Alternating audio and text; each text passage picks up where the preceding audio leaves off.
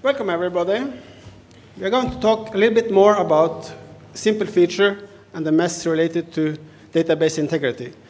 Then we are going to switch to show a client, which is based on Postgis Topology. And then Sandro Santelli is going to tell us more about Postgis Topology. Mattia is going to tell us more about the client. So let's start up with the mess. Why is it not? Yeah? It's too difficult. Oh, left side. Okay, thank you. Okay, we have this. We have a very simple case. This is a polygon. What we want to do is to draw a road here and end up with this result. This is super simple. So we have this context. We have a database with simple feature. We have an API where you can load simple feature. So what's the problem? One of the problems are client decisions. The client has to decide, what should I do with the existing surface? Should I update it, or should I delete it in the original database? Depending on what decisions made there, the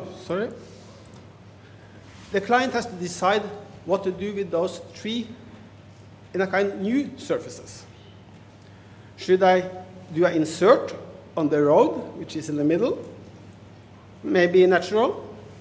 But to the left of the road and to the right of the road, you also have two surfaces. Then one of those will be insert and one will be update.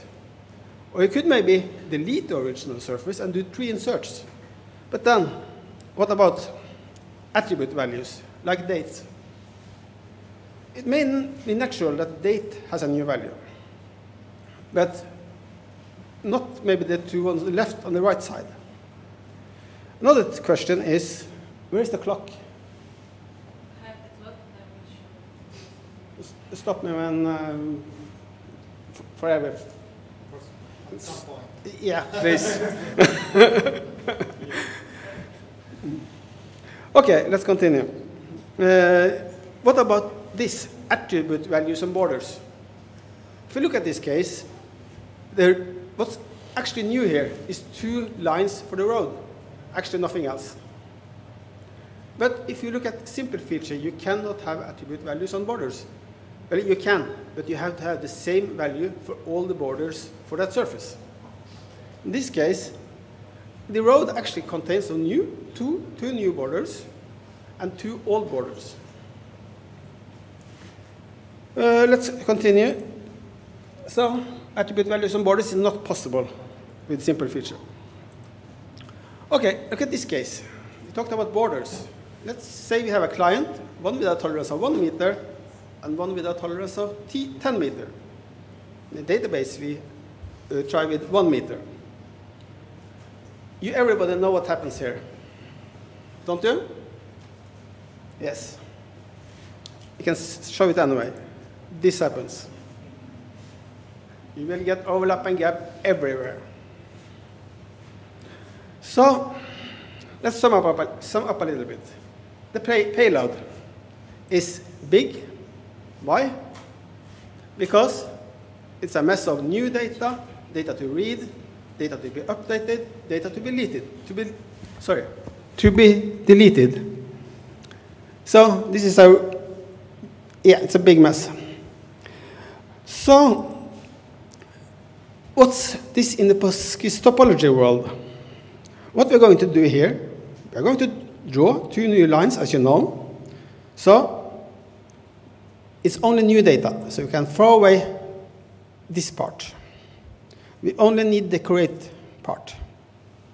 It's simpler for the client, and you see that the lines does not fit exactly, but that's handled by the server. So if they use some wrong tolerances, that's not a big problem. So the two new lines are sent to the server, and we get this result back. So what's the server responsibility here? The server's responsibility to cut out lines that's not used anymore. As you see, it fits perfectly well now. It's also the server's responsibility to keep track of dates. For instance, on the top left there, there's a date attached to that road edge. And is still 2015, which is natural. If you look at the date on the new road, that's from this year, and that makes sense. If you're going to push all this business logic onto the client, and you have many different vendors, it will be wrong. Because not every developer, as myself, do read all the specifications when we do develop. So, sorry, forgot. Fix this next time. Okay, if you look at the surfaces, this surface has not really changed because it's only the road that is new. So, the date here is from 1999. That's correct. On this case, on the road, that's new. So that makes sense. So, what we do, we return to the client. So, this is what we return to the client. The client has to decide what to do. The client selects the road and change the attribute on that road, one single attribute, and send road back. This way, we secure database inconsistency. So, and we actually then follow pretty much what COD said in 1970. This is what it looks like in the database. In the bottom line, you have a topology, and here you have also a topology for the border. Not important. Here you have what's this looking like in QGIS, scenes from a Postgis Topology world. Sander will say something about that later. Okay, let's skip back to the Korean land cover, 1980. As I said, it was perfect when they sent it down to the Europe. When they get it back, it's full of overlap for the Norway part. I think we have about 800 overlaps in this data set. So people tend to say that it's no problem to identify lines that match using simple feature.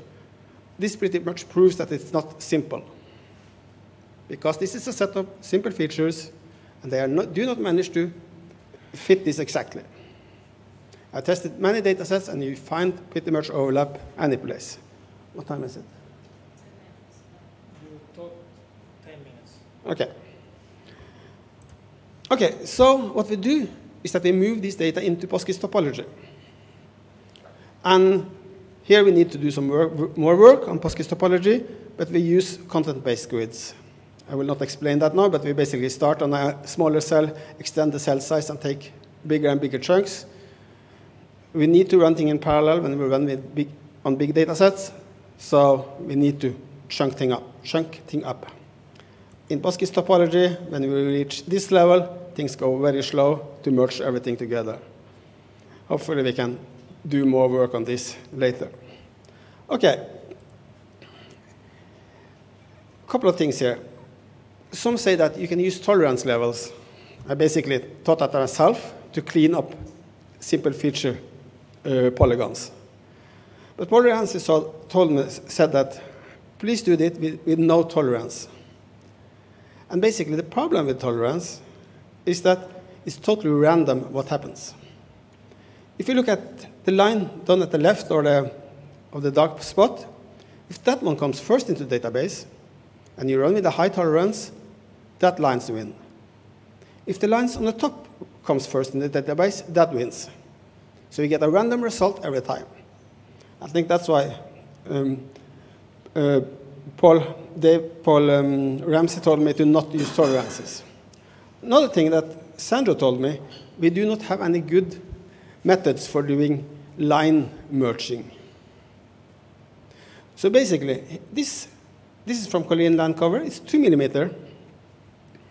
And you get a valid face, and then when you have a valid face, you decide what to do based on attribute values and sizes.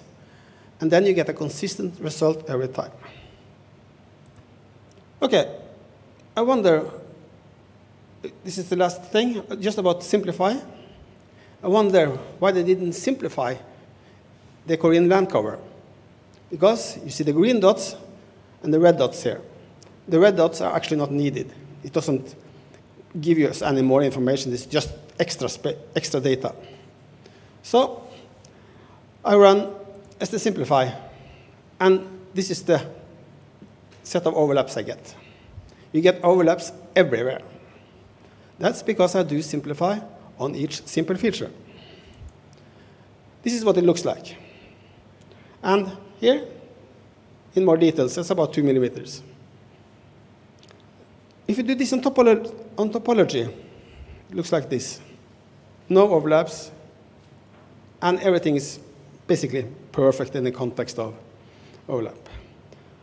Okay, Mattia? Our first approach started about 8 years ago, and it involved Java in backend and JavaScript for the client with the D3 library for visualization and parsing of TopJSON. And then we had a manual database setup. That means with the configuration files edited manually. But there we had already the topology advantages, and we only sent to the backend what is needed, only new changes to the backend. This is the first project that went to production. It's a reindeer grazing land solution where the users can define where the reindeers goes. And we also have, in this case, 20 layers, many of them in polygonal shapes, and some with the line string and one with points. And here I show the example with the line strings, where you see different cartography for the cases when there is fences or infrastructure.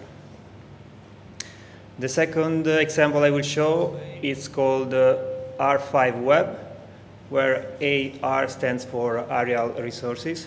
Here we only have one layer that covers the whole Norway, and we have polygonal faces.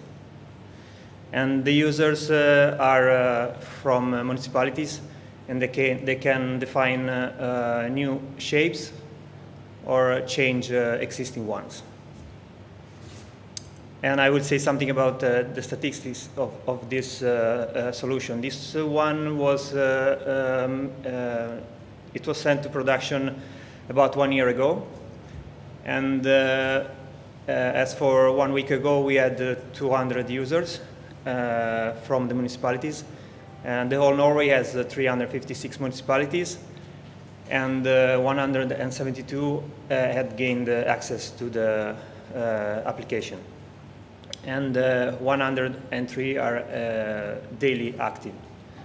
And dataset cover the whole Norway. Norway is more than 2,000 kilometers in length, and we have 9 million faces. And until now, 5,500 has been modified, and is that what you see in red in the image. And then it comes the solution we have today. A few months ago, Lars decided to explore more the potentiality of Postgres, and we decided to use that for a backend.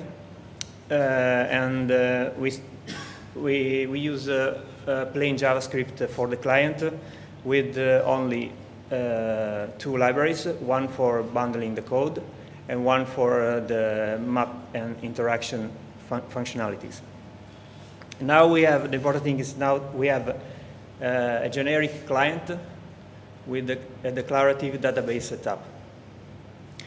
And the client, it's very small, it's 3.1 megabytes.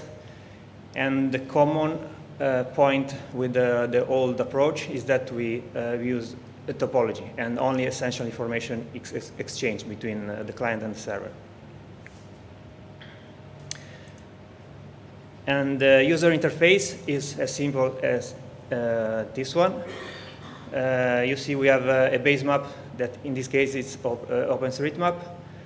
And we can draw lines defining new geometry, for example, the big rectangle in blue. And then we can also modify existing geometries. Here with one line we split an existing rectangle in two, and we assign some attributes to it. And I will leave you the word to Sandro for more details.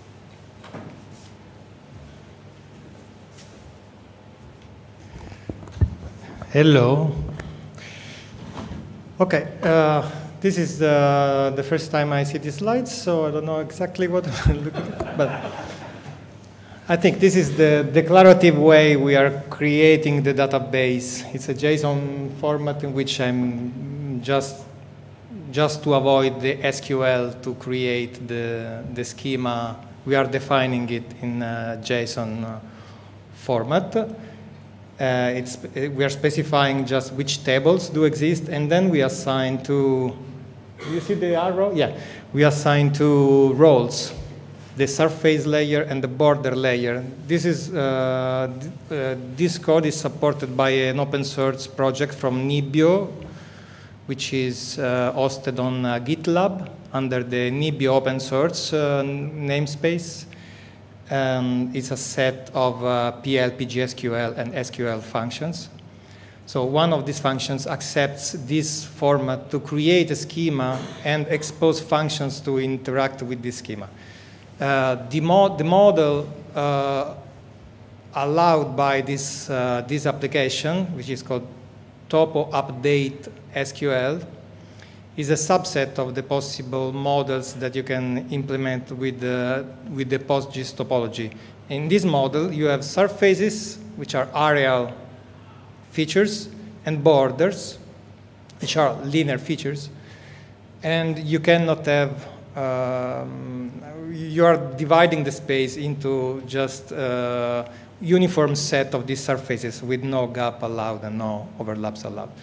So these two roles are mandatory. You have surfaces and you have borders, so you can specify which table plays which role, and you can add arbitrary attributes to each of these two tables, and then you can define which operations are allowed on this in this schema. In this case, we are just defining an add borders split surfaces operation, which is the one you saw in action before, presented by Mattia.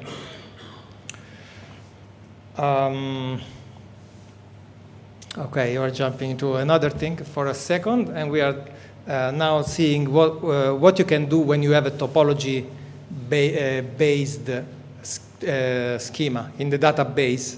The advantage of having a topology organization in the database is that the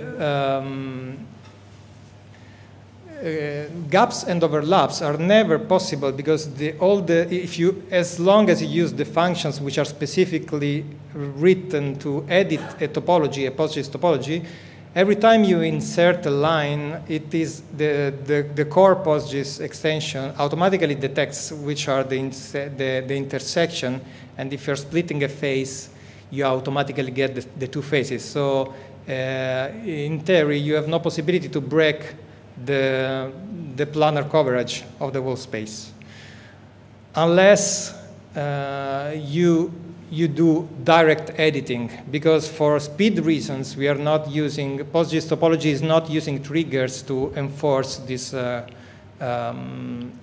this integrity, because it would be very, very slow. But so you can break it if you are very if you're not careful about using the functions which are exposed for the user. But you can still validate the topology. There is a function that is similar to st-validate of the Postgis core, which is meant to tell you if a geometry is valid. Even in Postgis, you can still break a geometry if you want. So this one is for topology. You can check that your topology is still valid. In the newest version of Postgis, I think it's 3.3, we introduced a new parameter for the validate topology function, which is a bounding box. Because validating a topology is really, really computationally intensive operation. So when you have things like 9 million faces, as it happens for Nibio, it can take days. So they funded a new parameter, which is a bounding box, so you can limit the check into an area you're editing, maybe. Okay, these are the kind of errors you can get if you break the topology. Yeah, you can have coincident nodes which are not expected. You shouldn't get them if you use the specific function, or I don't know, maybe inconsistent view of which phase is on the left or on the side. Sorry. I'll continue on my slide. Okay. Yeah, so this is, where are my slides? Can I go back? It should start itself. No. These are still these slides? It's supposed to be like two slides. Well, the last slide could have been interesting for them. I don't know how to stop this. the one before? Can we switch to the one before? Okay, this one could be interesting. Just, it has some links. And I'm not Santinelli, I'm Santilli anyway. Okay, these are my slides. There's old slides, sorry, they're from 2017. I was not supposed to take this presentation, but anyway. And my name is Santilli. This is basically about the Postgis topology itself. It started in 2006, and then it was he entered Postgis in the first time in version 1.1.0, so it's an pretty old code support. There is an ISO specification which specifies what are the tables defining a topology in a standard way. So if you use Postgis topology, you are using an ISO standard model for the faces, nodes, and edges. In 2010, it was integrated thanks to Regione Toscana, which is also hosting this conference. It's a sponsor of this conference, I think. And they funded reaching all the functionality specified by ISO. I'm out of time, so I will. I don't know what to tell them or not in 5 minutes. Maybe you can go straight to questions, because otherwise, this you already saw, the effects of simplifying things in isolation. These are the reasons why you could want to use topology. One of these is that the relationships are explicit. Like in this case, I'm showing you can tell if two areal features touch, because they will share an edge, and this is something you can determine at the database level with normal data types, not with spatial operations, which are known to be slow. This is the conceptual model. If anyone is into conceptual models, I explain, I guess. This is the example topology we are using in test cases. You can have hierarchical layers. They are not using it in IBBIO, but you can have topogeometry objects, which are features defined by their underlying topogeometry objects. So if you have, for example, municipalities, you could have provinces defined by municipalities and regions defined by provinces. Can I say one word? This model that Sandro is showing is not a random model, as he said. That's an ISO standard. So that's quite important. It's like everything is structured according to ISO, and you have validation routines, so it's a very rock-solid system.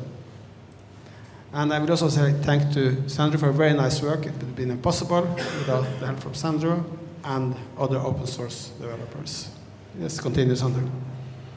Yeah, as which I moved on, because the slides were showing the underlying physical models of edges, nodes, and faces. On top of this abstraction, which is defined by ISO, there is another abstraction, which is the concept of topogeometries, which are features, geometrical features, which are defined by the underlying primitives, is what we call them, which is nodes or edges or faces. So you can have an areal, what they call, for example, a surface. A surface is an object which is defined by faces, the underlying faces. So you can have a surface, we can have an areal geometry defined by multiple faces.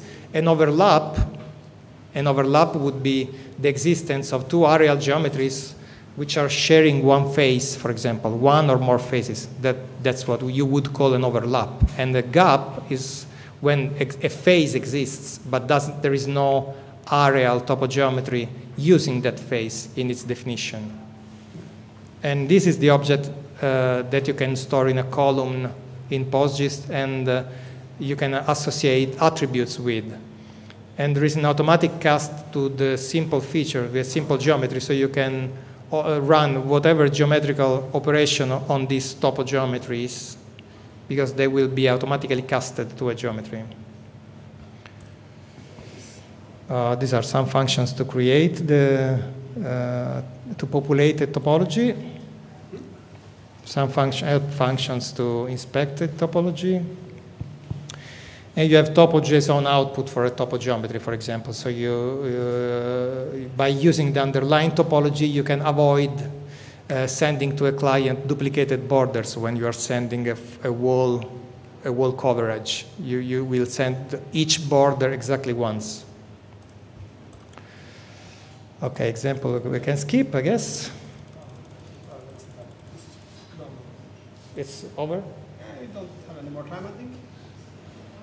1 minute left. 1 minute left, so if we can jump to questions, if you have questions directly. Okay, thank you very much.